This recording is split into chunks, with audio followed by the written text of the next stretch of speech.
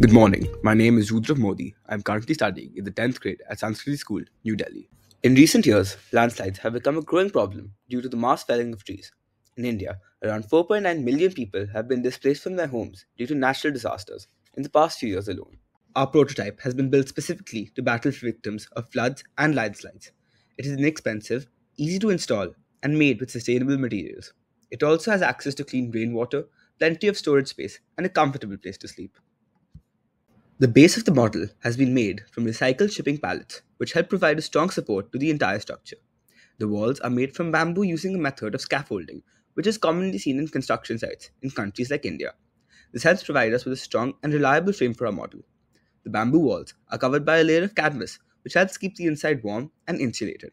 The roof is made using a similar concept as the walls and is positioned at a slight angle so the water does not collect on the roof when it rains, but flows down easily where it can be stored for later use. The inside of the model offers space for storage and a place to rest. The entire model is based on old wheels, which help protect it from flooding.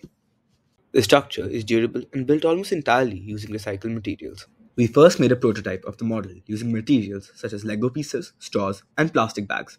We then used the same concept on the platform Tinkercad to give a more detailed view of the structure. We can improve the design by using origami to create a folding roof which is able to withstand much more weight and pressure.